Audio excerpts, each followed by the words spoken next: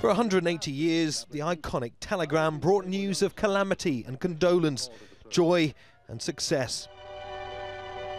It entered popular culture, surviving the invention of the telephone and instant messaging. But the end is nigh.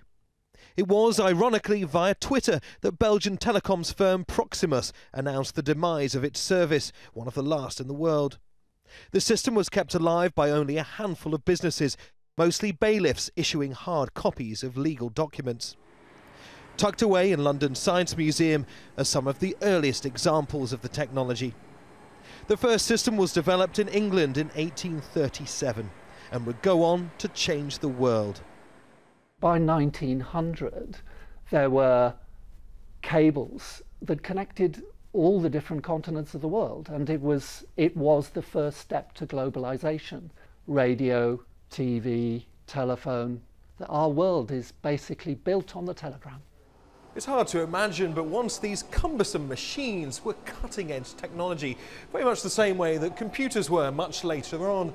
They used the latest science of the day, electromagnetism, to point needles at letters in the alphabet to eventually spell out a word. It was all down to how skilled the telegraph operator was, using these handles. The technology created a certain style of writing, a bit like modern text messages.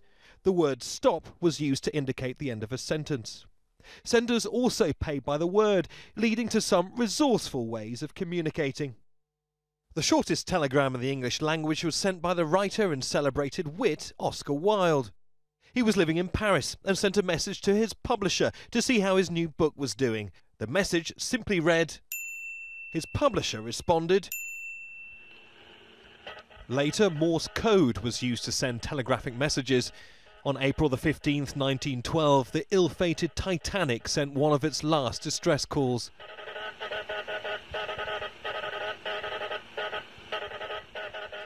The UK abandoned the telegram in 1982, the US in 2006, and the biggest market, India, 4 years ago. But the technology isn't quite dead yet. You can still send telegrams in places like Italy. Also, a host of online companies and apps have emerged in recent years, offering people an experience of a bygone age. Oh. Neave Barker, Al Jazeera, London. Stop.